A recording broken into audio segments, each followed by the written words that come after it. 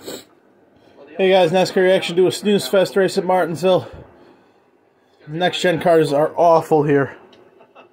And it doesn't help that Hendrick Motorsports is winning. Like, this is awful.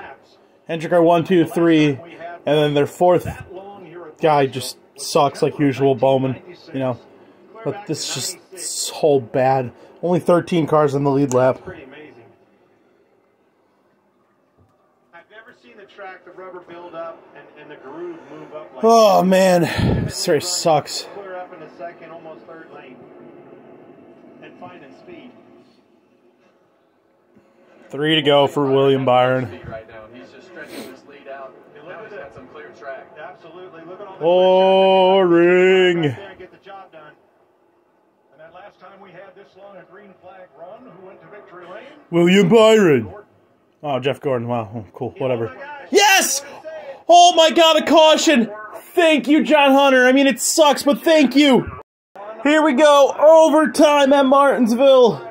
Please, I don't want Hendrick to win. Come on, boys. Come on, Blaney. Blaney's like the only hope here. Stuck pretty good there, Kevin. I'm surprised.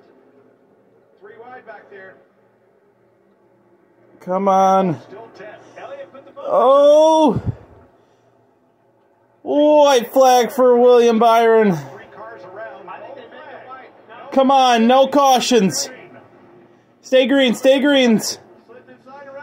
Doesn't matter. William Byron's going to get his third win coming down the back straightaway.